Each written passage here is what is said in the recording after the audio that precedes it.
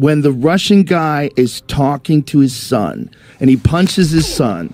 And he said, what? I stole a fucking car. And he punches his son in the stomach. And then he pops open the liquor.